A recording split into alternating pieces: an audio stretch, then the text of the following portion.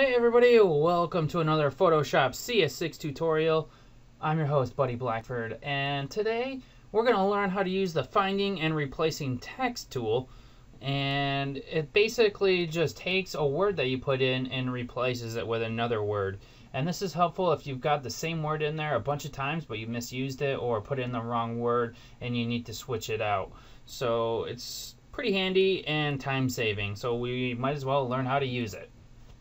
Alright, so I have this document here that just contains a bunch of words, and the word that I want to change is beans, and I want to change it to anything. And you can see that beans is in here a few times, 1, 2, 3, 4 times, and I need to change that out for a different word. So we're going to go to Edit and Find and Replace Text. And the word that we want to find is what we want to type in, and I'm going to type in beans, and I'm going to change that word to music.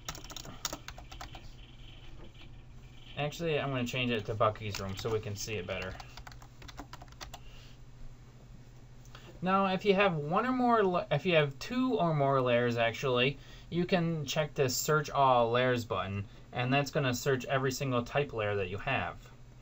We've got forward here, and this searches forward through the document.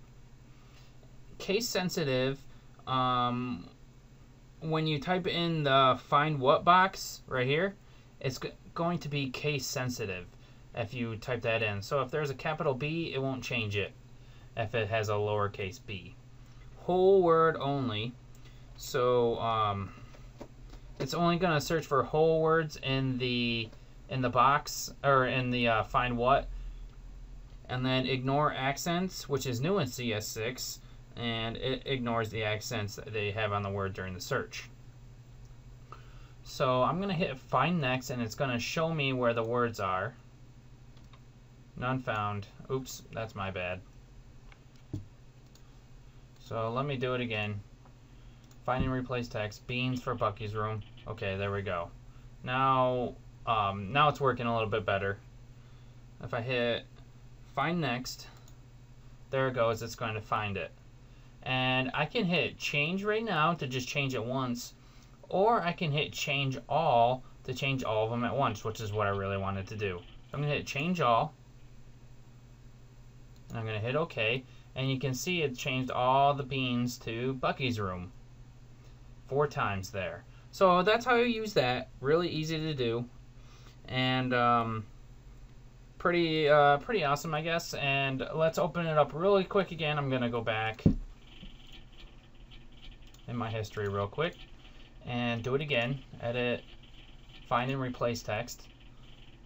Let's go to find next, and then there's this one here called change find that I wanted to show you. If you click on that, it automatically changes the word and locates the next occurrence. So that's pretty handy. That way you don't have to hit change and then find next again. Or because sometimes maybe you want to go through the document and you want to leave one of the words beans in there. So if I hit change find, it's going to go to the next beans.